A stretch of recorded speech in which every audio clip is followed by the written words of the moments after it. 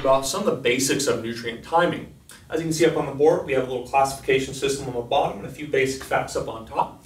The body handles certain nutrients best at very specific times of the day. And one of the most commonly altered macronutrients for nutrient timing is going to be carbohydrates.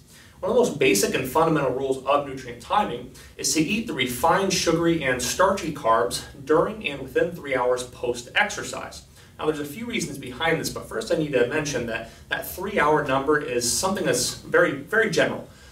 The specific number is going to be dependent upon genetics, fitness level, current diet, and a number of other things. So keep in mind it's kind of hard to quantify the exact amount of time post-exercise that's best to eat those carbs. But at the same time, that's a good general number to start out with. Now keep in mind that kind of employing some of these principles into your own diet is going to be very beneficial in helping to control insulin. And insulin is a very important hormone. Insulin is a very important hormone. It helps regulate some of the nutrient entry into cells. And it's also important to note that eating those carbohydrate-rich meals, the ones that are a little bit a little higher on the glycemic index, post-exercise within the window that I'm talking about, helps to refuel glycogen stores and also helps improve recovery. Now, some of the classification system down here, it's going to be real basic, but at the same time, it's a good way to think about it when you're first getting into nutrient timing. The first one is going to be fiber-rich carbohydrates. So these are things like beans, legumes, veggies, things that are very nutrient-dense, that are slow digesting and full of fiber. The second category up here is going to be starchy carbs.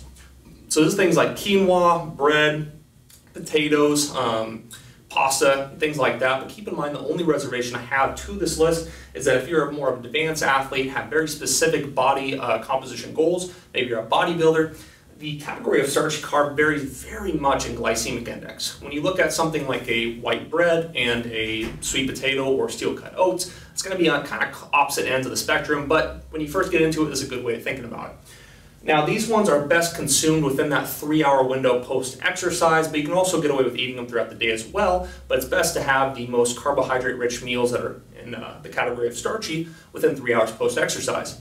The last category on the board is going to be refined sugary carbs.